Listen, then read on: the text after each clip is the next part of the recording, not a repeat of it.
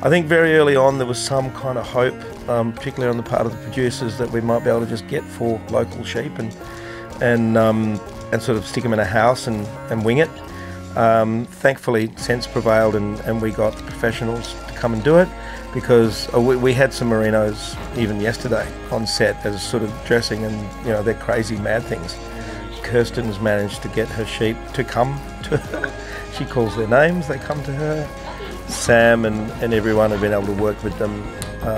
It's still wacky to see a sheep in a house, you know, that's just bottom line. Seeing a sheep in a house is a weird thing. So I've been a sheep farmer in real life. When I was a young boy, my family came from Central Queensland, and there the sheep stations are on a huge scale, And so when I was about 14 was the first time I got on a horse and mustered sheep from one paddock to another. And there's the running joke in this about merinos, because we don't breed merino. And I was always impressed by how stupid the merinos were. They'd been bred for wool and little else. And so every time one would lay down, you would have to get off your horse and pick it up and put it on its feet and send it on its way again. Otherwise it would lay there until the crows picked its eyes out. So I did know a little about it. I'm an owner of sheep, and I've always wanted to work with sheep, obviously. But this is the first time I've actively, I think, worked with sheep on a professional acting sort of basis. They're acting, so I don't have these sort of sheep. I have South Suffolks. They have black faces and black socks, you know. They're very attractive type of breed.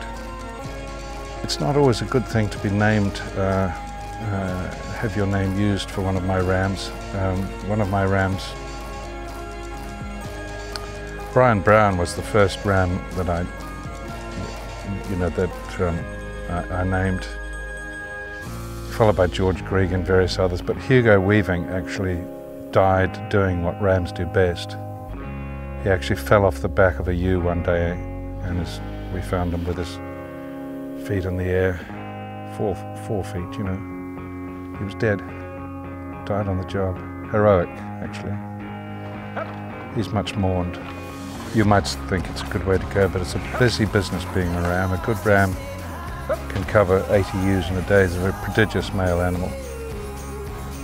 Our sheepdog, well, we've got 2 dogs.